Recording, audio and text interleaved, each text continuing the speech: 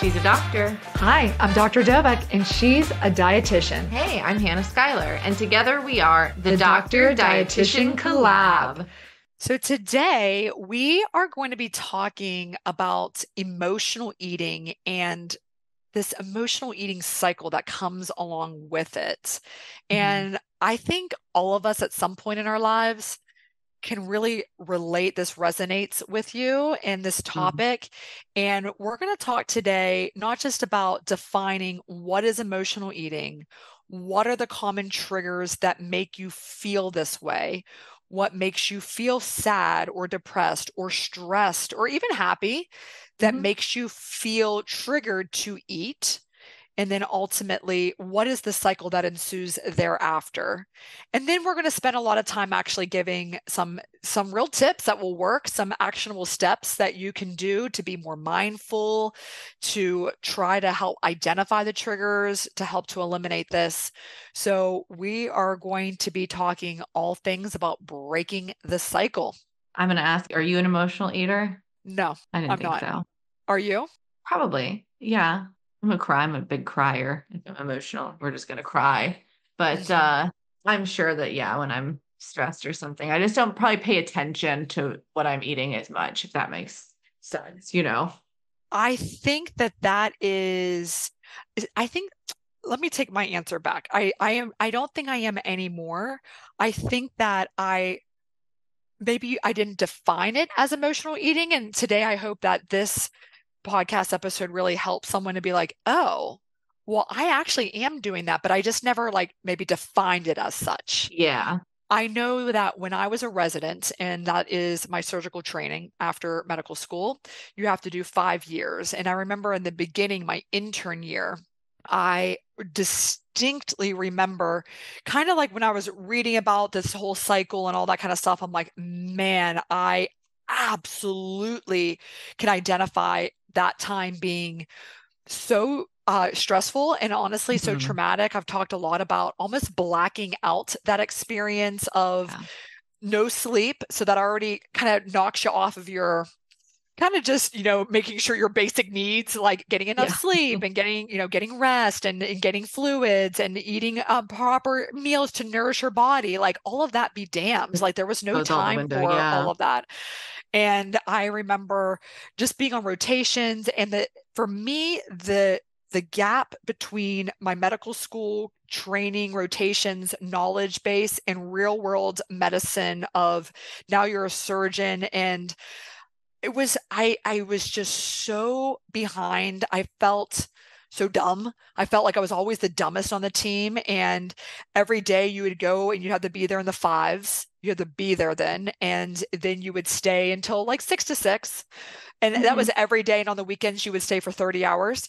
So you would work 12 times 7 and then another 30-hour shift on the weekend or however it worked out. And I just remember standing in my kitchen at the time, and my sister had her bridal shower, and I was an intern, first year resident, and she had all of these cupcakes. And I've talked about this before, but I just stood there, remember, and I could not stop. And I must have eaten like 20 cupcakes, and I just ate the tops off of them. And then at some point, I felt so like, what the hell are you doing? And then I felt like I was spiraling. And then I just started eating just the tops off of them. And then I wasn't even using a fork or cutting them and all of that stuff. And I remember just being so disgusted with myself. I felt so gross. I felt so out of control, so powerless.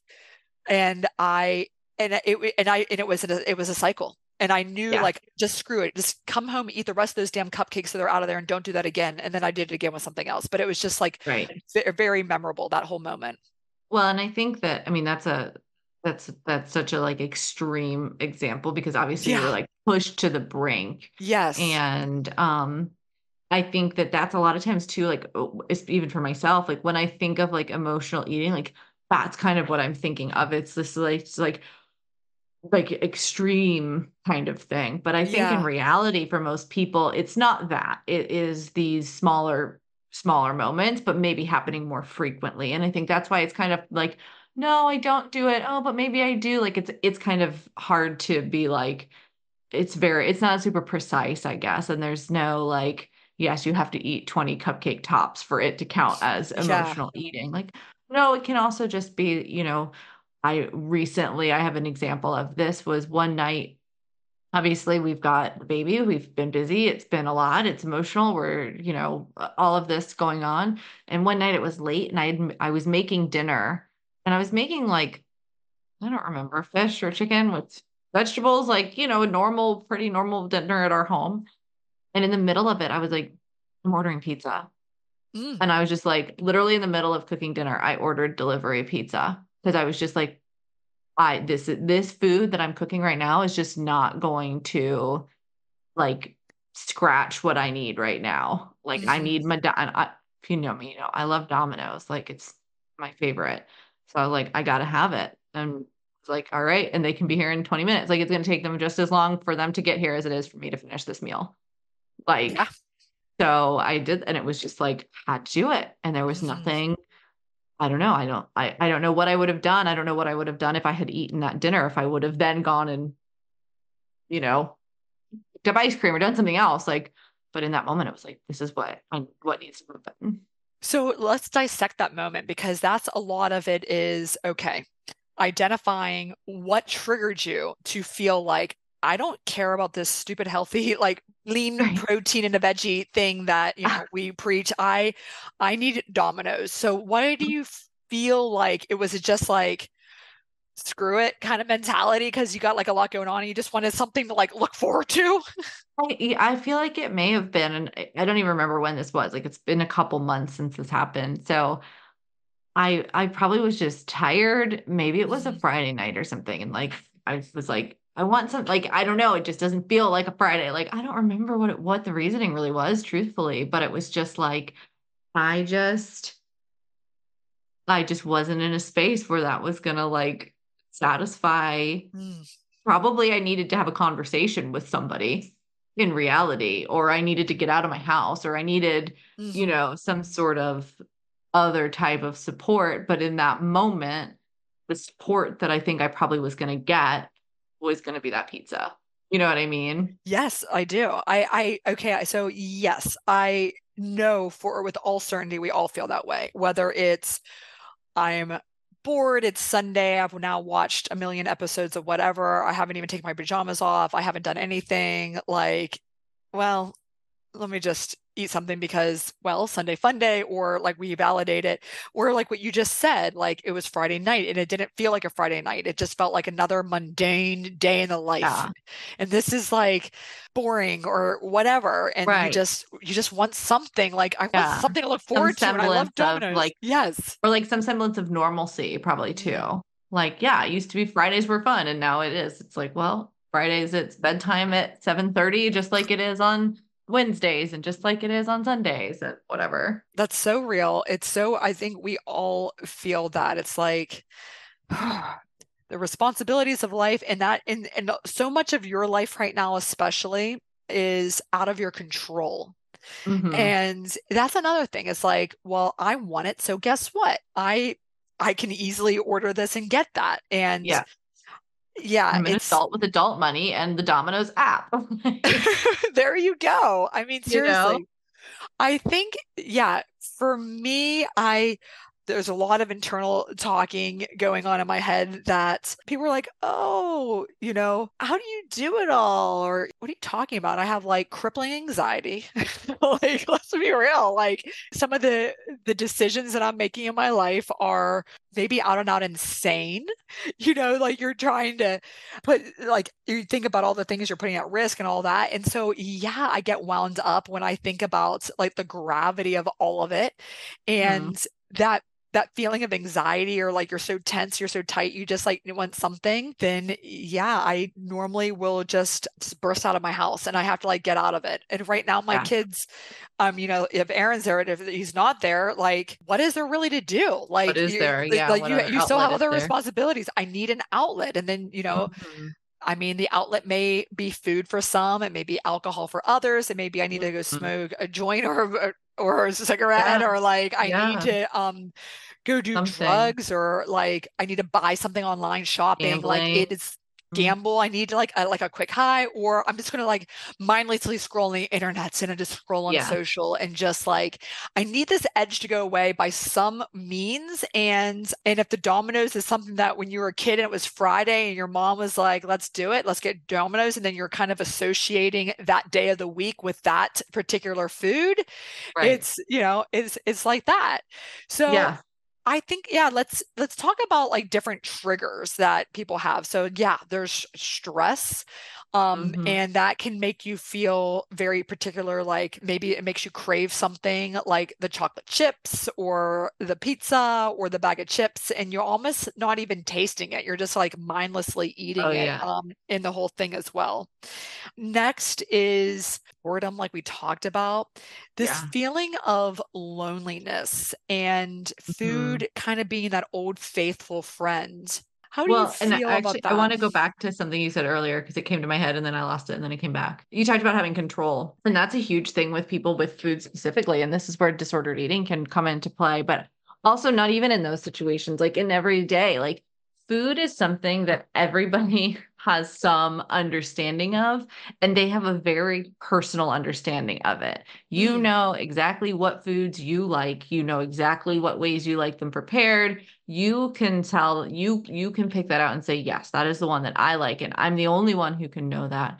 And I did a when I first became a dietitian, I worked in a hospital, and we would see that a lot with patients, that everything else outside of their their life at that moment was very out of their control. They were in the hospital. They had doctors and nurses overseeing mm, their care. They couldn't, with a lot of things, couldn't make decisions. Of course, there's always decisions made by patients, but like you're very limited in that. And food was the one thing that they knew. They may not understand the medical procedures. They may not understand the terminology, all of these things, but they were like, I know what a burger should taste like. mm. And that burger was not what I wanted it to taste like. And so I'm going to complain about it. And so it's not, this isn't necessarily in that like emotional eating thing, but like it is something that we very personally and intimately have control over in our lives.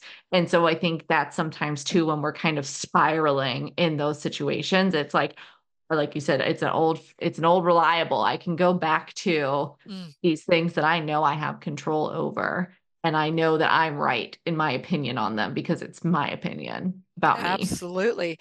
I still go back to this all the time. I think that's the number one reason why people are reluctant to having surgery is the Mhm. fear of the unknown of what eating will look like. I like Mhm. food. I need to eat. I don't want to be confined or punished to this bland, flavorless diet Yes. that is not, it's like I know myself. I know I'm going to want X, Y, or Z, especially in certain situations. So Mhm. when it comes to like, let's say holidays, and you know that your mom is going to make this very specific stuff. I'll just talk about like I know that my mom does make like a very specific stuffing. Like she Mhm. actually gets the bread, like we get the bread and we like dry it out the night before. And then that's like Mhm. the only time a year that we don't do stovetop. Sorry if I know that you're a cook, but it was like the only time that she would whip this very particular and Uh-huh. she would like, oh my God, like stuff the turkey with it. It was so amazing. And if you were to tell me, or if I had to have the thought that on Thanksgiving, you, Betsy, were not allowed to have that very particular thing while everybody else indulged in it. And it was so like that ratatouille, like, oh my gosh, rushing me back to that, me being 7 years old. I can see where I'm Mhm. sitting at that table, then you feel like you're excluded. Like you said, like, is life worth even living if I don't get to have those moments for the very specific Yeah. things? I do love stuffing. You caught me on that one too, I but know. Well, I mean, there's a lot of things like that that are very like, when we go to the movies and you smell the the popcorn, like, well, I popcorn, have to yeah. have it there. Well, yeah, because when you see every single other person and they're also feeling the same way, like, I don't want to be left out. And Mhm. it's almost like, Laura, our bariatric therapist, she talks a lot about like making the decision, like struggling, like, that smells good. I think I want it. I shouldn't have it, but I kind of want it. And it is in movies. And I've been pretty good lately. And then that like back and forth and that like Yeah. struggle. And then you finally decide just to buy it. And that kind of like finally, like, fine, you made a decision, you can move on, or you Mhm. make a decision to not do To it. not have it. to not have it, but when you make that decision, you have to kind of go with it. And I Yeah. think that's a lot about ingrained habits and Hmm. nightly routines, especially. I think like during the day, I don't think people really have as many fierce habits as they do after work when it's finally like their alone time. Hmm. Yeah, no, I absolutely agree. I hear that all the time from people. They're like, yeah, I'm fine during the day, or also not good, but they're like, I don't even really, I'm not really even hungry during the day, or I skip meals during the day and it doesn't bother me. But as soon as like it's after dinner, like it just changes and I'm like, Hmm. I need it. And it's almost like, yeah, I mean, I'm again guilty of this. I sit down and watch TV in the evening, whatever. And you do, it's like if you get into the habit, it's pairing habits, right? And so you Ah, pair that habit with, okay, when I watch TV, I'm going to also eat a bowl of ice cream. And like it's very easy to make that connection. yeah. It's not hard to that for that to become a thing. That I was doing that when I was pumping. So a couple months ago, I mean, I still am, but when I would pump at night, it would be late. I was by myself, like watching TV kind of thing. And it was like I had to have my bowl of ice cream with that. And some of it was like, yes, I was hungry because I was breastfeeding and pumping and like Yeah. it's like all of that. But it also had just become like this had become a habit. And finally I kind of realized it and also like went through it. You go to finally get to a period where like that insane hunger drive disappears. And so that went away too. But I was just like, just don't do it for a couple of nights and like see how you feel. And it's like it pretty quickly was like, okay, yeah, you don't need to have a bowl of ice cream every single night. But it was very easy for that to become a habit for me.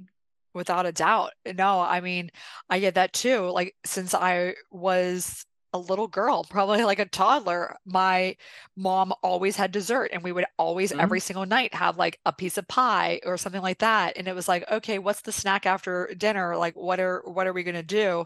Even like Dunkin' Donuts, like I literally would have a Mhm. donut after dinner at night, like every night, every Yeah. single night. And I always wonder, like, even if, and my parents meant well, and Yeah. that's just how it was. And I think that was just their We were way the of same showing way. love. We pretty Because much had a dessert almost every night, I would say. every night, 100%, every single night, there was a dessert. And then, I was a swimmer in high school and things like that. And I always wonder if my habits were like different then, like, would my swimming have been better? And like, you just don't know because you're Mhm. like, this is fine. And we used to drink, I know we call it pop. We used to drink a lot of cherry Coke Ah. and regular Coke and crap every night and orange juice every morning to start the day and pop to end the Mhm. day and all the things. Yeah. And so there's so much about like your environment and your culture and your upbringing and the way that you feel when you have certain things and the way other people are there. And it's like a part of it. And you have to kind of like mentally get past that. And when you understand the triggers, we're going to talk about how we can kind of break through and make a decision not to succumb to that bowl of ice cream and all the other things and just be more mindful of it all. So I think there's also a lot of social pressure that like, hey, I'm gonna have a drink tonight. Are you gonna have a drink? Well, I don't want to drink alone. Well, I guess. Come on, let's just do one. We'll just do it to, like, or Yeah. just if I don't want to eat this without you doing it. And so there's also that. And then I think that's a lot about, we talked about support systems after having surgery. Like people don't get it. Well, they don't want to get it because if they're not ready to change and they're not ready to give up whatever that is, they're going to make damn well certain that you feel like ashamed for wanting more or not wanting to do that Mhm. anymore and to break that cycle and those habits and all of that stuff Yeah, that's ingrained in you. for sure. And I think that, then all of this also leads into like the negative emotions. Like, we talked a little bit about stress and tiredness, but like also like, I don't know, maybe anger or sadness, or like we said, even happiness. And I Mhm. think all of those really can lead into these. And like then you mix those with other things and it can be like this perfect storm. So yeah, let's talk about so we're talking about the trigger starting the cycle. Mhm. And let's talk about what the cycle is in and of itself. So, this is my definition of it, and I want to expand on kind of the whole entire thing. So, like you said, an emotion happens. You just feel overwhelmed, you feel a certain way so that you get triggered. And that gives you this feeling in your head, like you were saying, like, man, I was so hungry when I was breastfeeding. And there's no doubt about it. I mean, you're burning a massive amount of calories to make food for someone else. And that Right. does no doubt is your body is designed to be hungry so that you would eat more. And so those are very legitimate things. But there is that feeling, and we talk a lot about food noise, that chatter in your head, that you are literally almost like obsessive thoughts that you have to. The only way to take this edge off or make this feeling go away, to alleviate this trigger, is to eat something, and is probably something very specific. And you have that. And then you finally, you give in, you find yourself, whether you're conscious or not conscious, some of our patients do. Some people do night eating and they don't even really remember it. It's like, oh my God, in my sleep, I went there and I was doing this habit and I didn't even realize it. And you end up eating, you end up doing it, and then you eat maybe more than you wanted. Maybe you didn't want to, even if it was one scoop of ice cream, you kept it to that.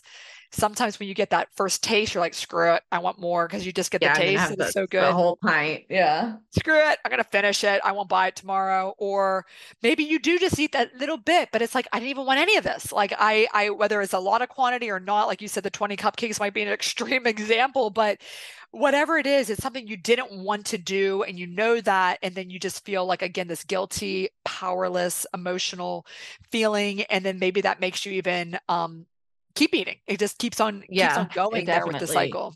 Definitely can spiral. For sure. So there's, I think, first understanding, and this is cliched, and but it's true. There is a difference between emotional hunger and physical hunger. And when you feel hungry, sometimes you are legitimately hungry, because we have ghrelin, which tells our brain to eat more. We have leptin, which is our satiety hormone that goes up after eating. And so some of those who struggle with their weight, it is shown scientifically that from a hormonal balance standpoint, you have too much ghrelin and you have too little leptin. And therefore, you have this imbalance that causes you to want to eat more.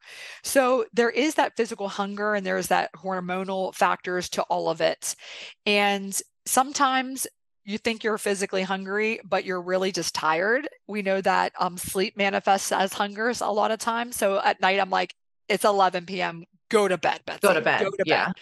Stop scrolling. Stop staring off into nothing. Or like, what are you doing? And now you're like, I think I want a yogurt. Maybe with some chocolate chips. Or like, if you were just asleep, you wouldn't feel that hunger, because like you'd just be sleeping. Like maybe you are actually truly hungry, but like, why are you awake to feel hungry, right? Just exactly. Go to sleep, my friends. Go to sleep. If you know, like, sleep is everything, listen to our podcast on that. We have so many thoughts about sleeping 6 to 7 hours a night is so important. And if you don't sleep enough, it also kind of that feeling of control or like inhibitions, all of that's thrown out the window when you're tired, and there's a lot of changes in your brain and all that stuff that goes with it. Then there's emotional hunger, which is what we're talking about here, where out of the blue, it comes on and you crave very specific, just comfort foods. And, and it leaves you just feeling like, why did I do that? Why am I labeling this food as bad? Or like, why am I labeling, why am I feeling guilty about a very particular thing? And you described Domino's pizza, but everybody has their thing. I used to eat when I was in college, stressed out of my mind, trying to get into med school. Like, I mean, it was a cutthroat. We called them gunners. There was all these gunners and people, and it was nasty. I did not like college. I did not have like this like wonderful college experience, but I remember my thing then. So I'm going to change my original answer. Yes, I'm an emotional eater, just like everybody. I know. As we were talking, I was like, wait, okay, I lied. I am. Now that we're really defining it here. Yeah, I was on the cycle. I used to get, I don't even know if they make them anymore. I'm sure they do. The Swedish fish box that had like literally like 75 servings in this box.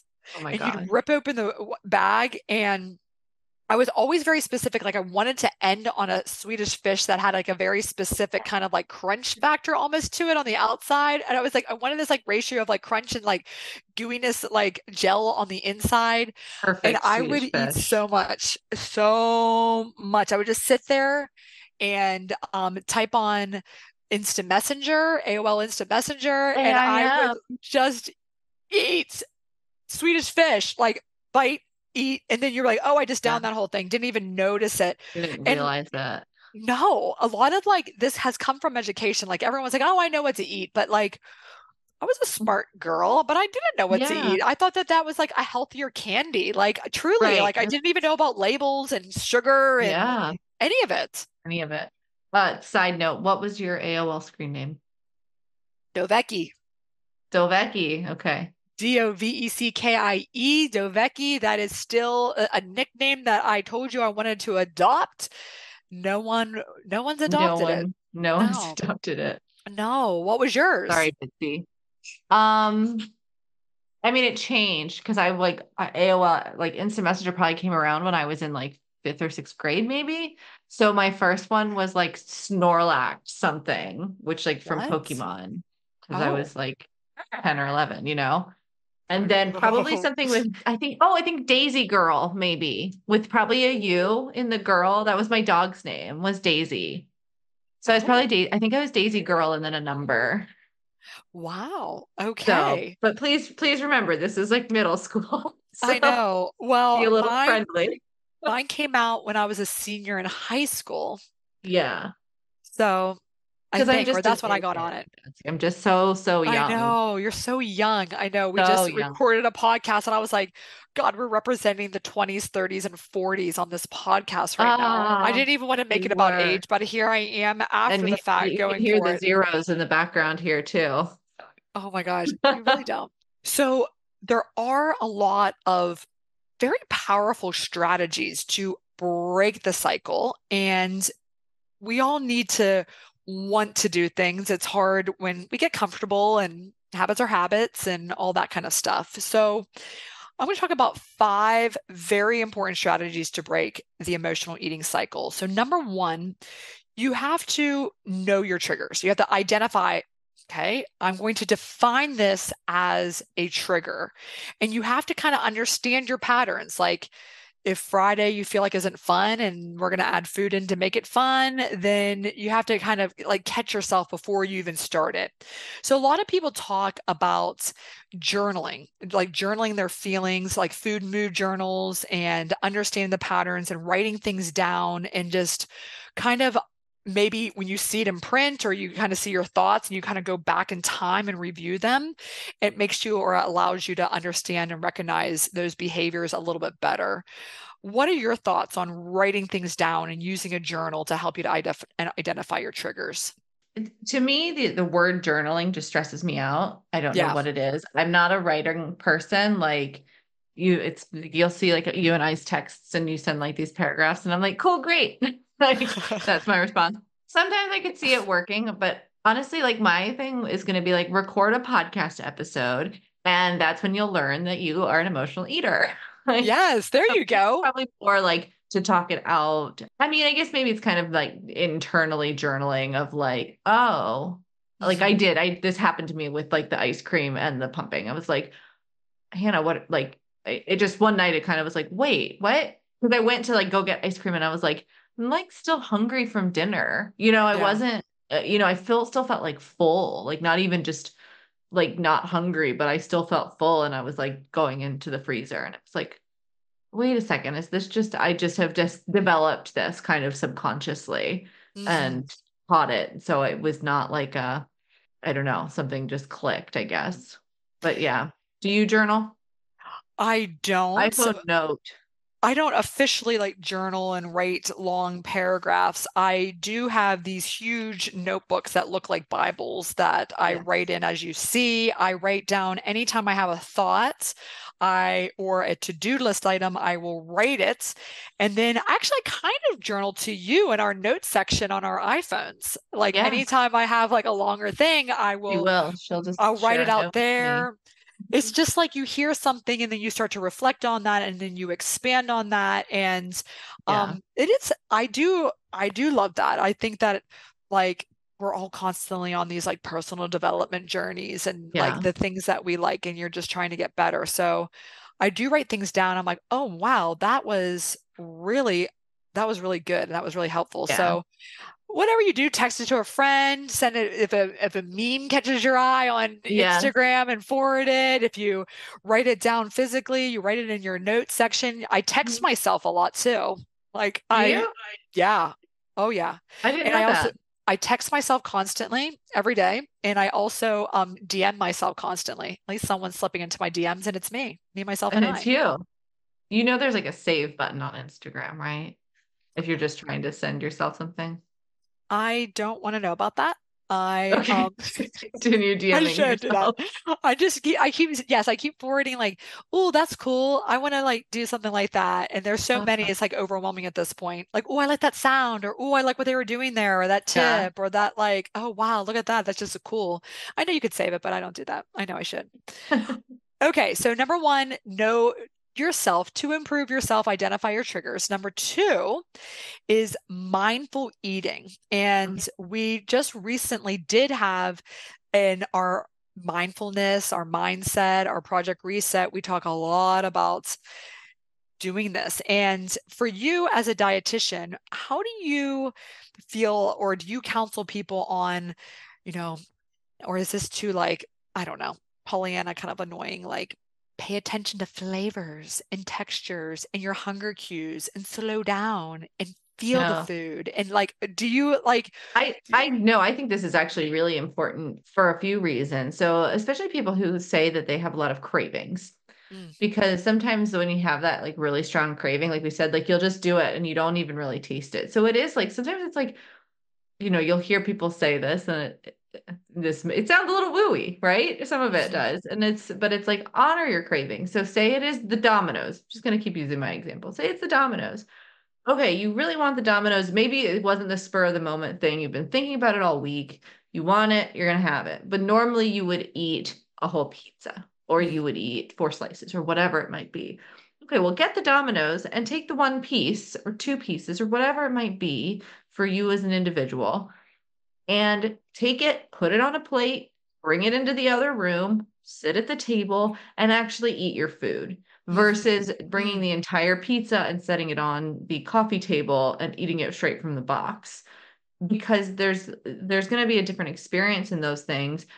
Put the pizza slice down in between bites. Really do chew thoroughly because it's going to, like you're talking about those hormones, that actually does help to trigger that leptin hormone to release so that you feel fuller. So you're not going to end up feeling super stuffed and dissatisfied with that experience ultimately, because what happens if you eat the whole pizza? Most likely you're not going to feel great afterwards. mhm, And so then it's this like, then you end up in like a shame spiral of like, oh my God, why did I just do that? And it's like, yeah, if you slow down, you enjoy what it is, and then you can move on from it. And you can mhm, say, I satisfied that specific craving or whatever it might be. So, I do think there's a lot to be said about mindful eating. And this doesn't have to just be with these types of, foods that we're talking about, these higher calorie or higher sugar or, whatever, these highly palatable foods. Like this should really be true with your other meals. I mean, we should all be slowing down and eating more mindfully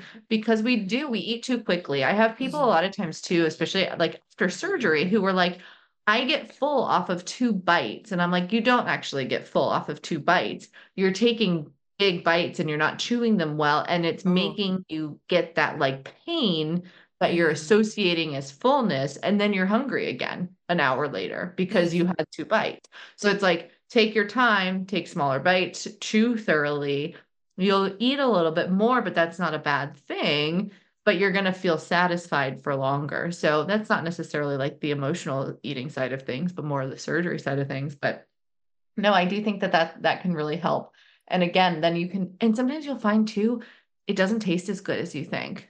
mm, Do this like if you're somebody who is like struggling, you're on the fence, maybe you're in one of these cycles, do this with McDonald's French fries.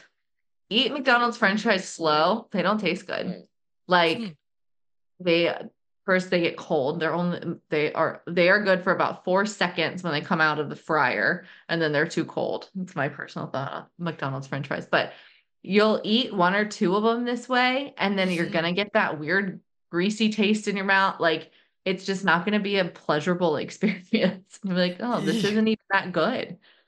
Yeah, it's like you're at a Michelin fine, 3-star Yes, fine dining thing, and you're just like yes. eating the bite. And think of it, yeah, that's such a funny thought. Like, you never see someone like, let me just really go slow, put my Savor fork. this There's no French fork, so fry. like, yeah, let me like, Yeah. let I'm me gonna just. shove 5 fries in my mouth at once. Oh yeah, that's the only way. One at a time even is not good. You have to have like a big meaty bite of those. Like, Like, but slow down with it. Like take, I promise, you'll be like, wait, it tastes like old grease. it really does. And, you know, another thing about being mindful is if you are eating with others, I love on the weekends, at least one weekend day, I will run my bike to Starbucks and then I just sit there for a little bit and I love it. And it's like that pretty much one of the only times in the week where I just kind of slow down and like look up and look around. Yeah. And one of my kids will always go with me and we're there. But I people watch.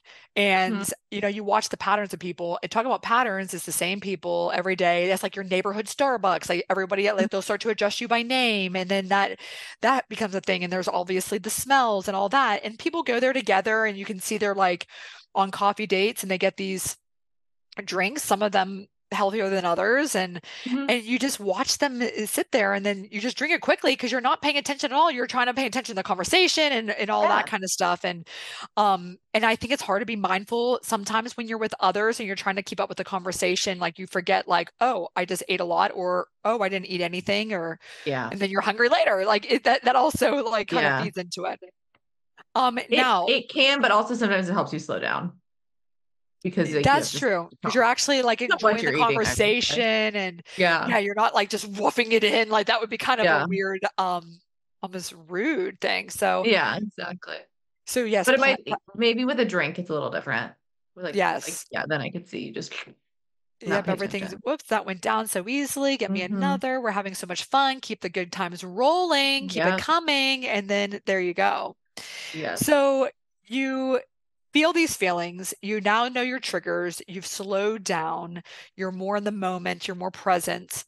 And instead of reaching for food, there are Mm. lots of other ways that you can kind of cope with the feelings because feelings are meant for feeling and we're going to have them. And how do we keep them kind of loudly out there, not muted and numbing them?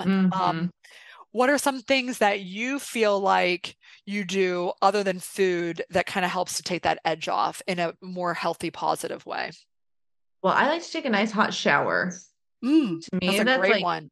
it's just a place we talk about the shower way too much on this podcast. I But know, but it's this is just like such one a of good those one, places. though.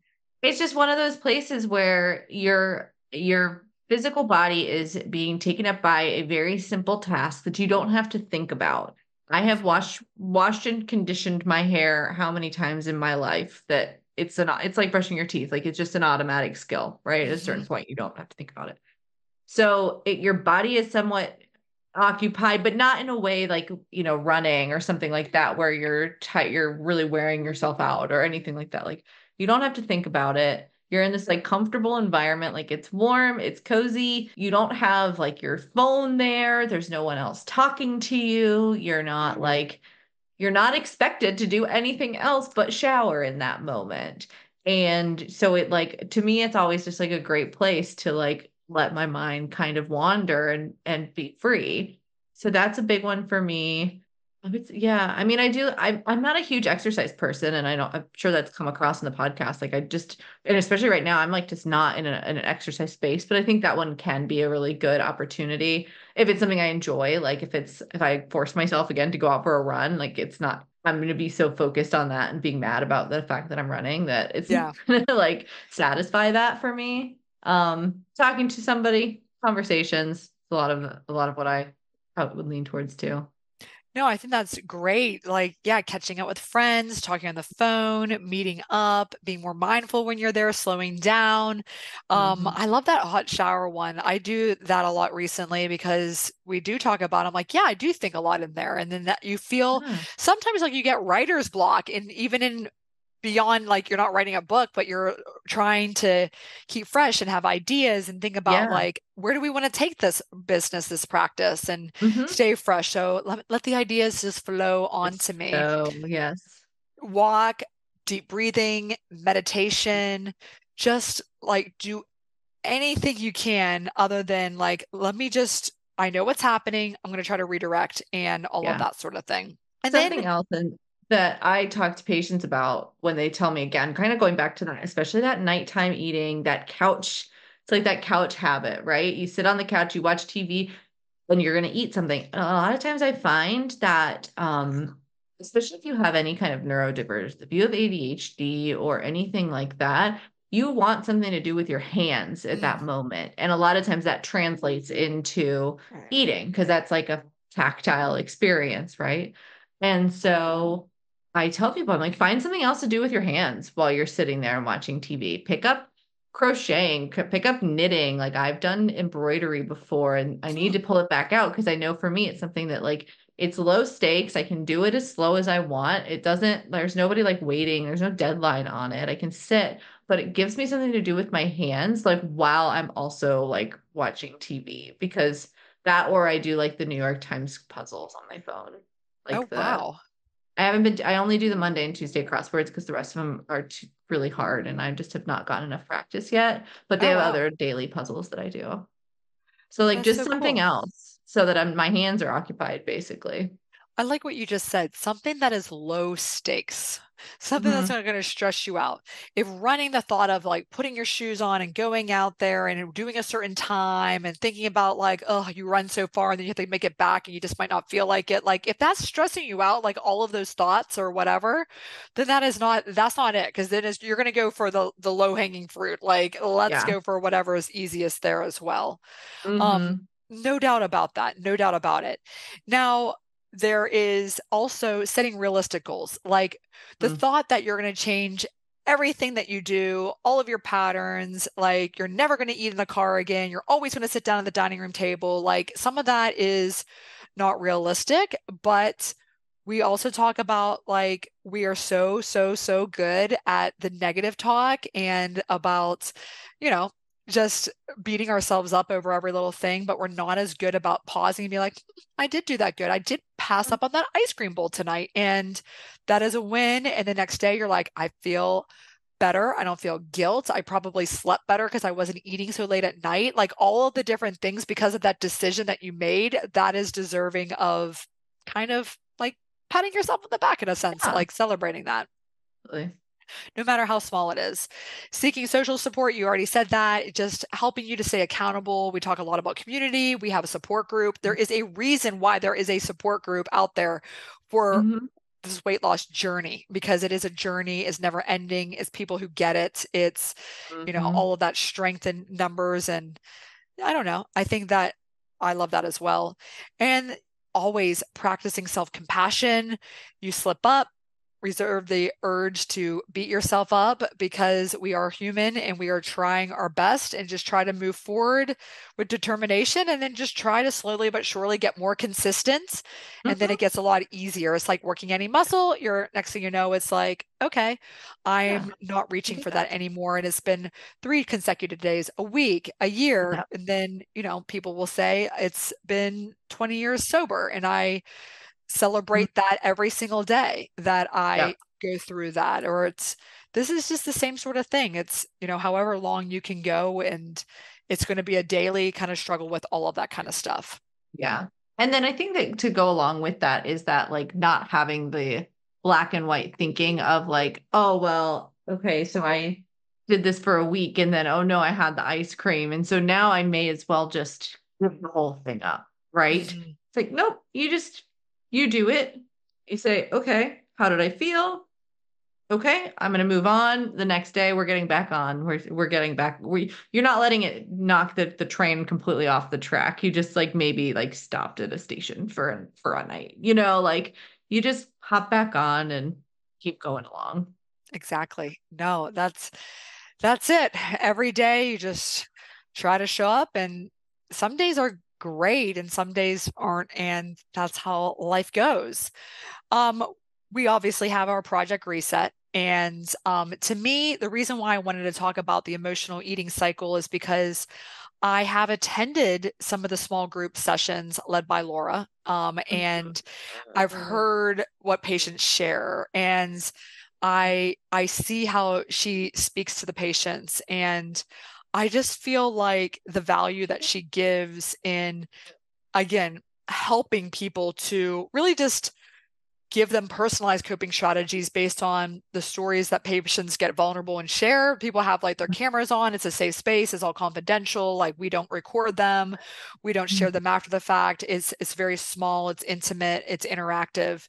We want people to feel like they can share their stories, and then she can help them. Like, this is your trigger. And you just saying that and having that awareness, that's a win in and of itself.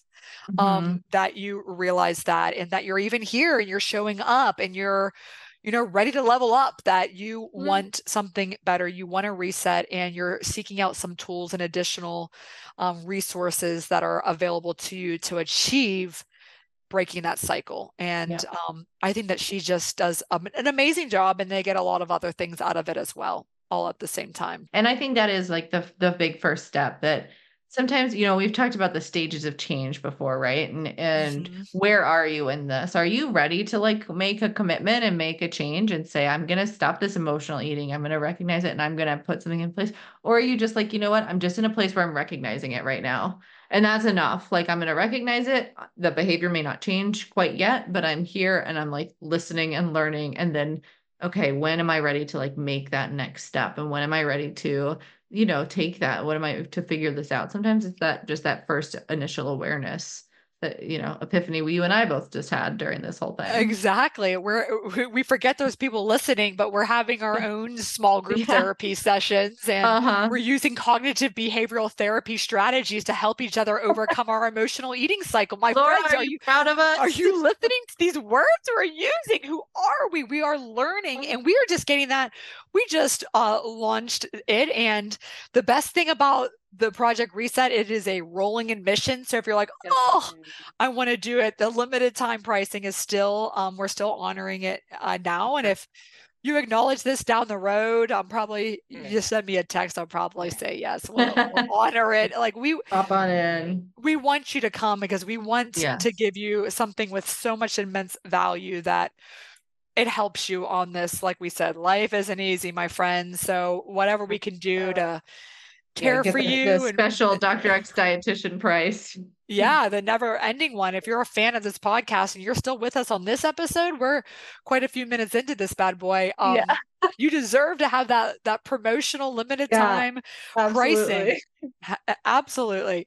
So I think this is a much deeper subject. We are going to have absolutely our blog will be about this, which will act as an episode guide that can help you. So check out Project Reset too. Look at all the different topics of the 12 sessions, and how she really has a framework. She has some educational tips. There are teachings. There are videos that we send out. You have some homework to do before each session so that you really come into that session to get the most out of it. So lots of stuff. So if you're feeling that, you're not going to get 12 weeks of small group therapy strategies for $200 and meal plans, of weekly meal plans and all the things else that you get in there. I don't think you're going to get that too many other places. No. We want you to take advantage of it. So, all right. Have we broken the cycle all in this one episode? I think so. I think we're healed. We're perfect now. No issue. Perfect. No, life is so easy. Never. Excellent. Oh my gosh. Well, take us out. Tell us how they can get in touch with us, follow us, and get involved with our practice. As always, follow us on Instagram at DoctorXDietitian. You follow me at hannahschuyler.rd. Follow Dr. Dovec at Dr. Dovec. Reach out to us on bodybybariatrics.com. There's a whole section on there about Project Reset. So if you go ahead, if you sign up on there, you just click to buy the project, and then we'll be in touch with you very quickly via text, via email. You'll get all the information to join, and we just can't wait to help everyone through this cycle. If you find that you struggle with any of these, just reach out. We're happy to help you. We got you. All right, my friends, until next time, check us out, bodybybariatrics.com, and we will see you soon. Thanks again. Bye guys.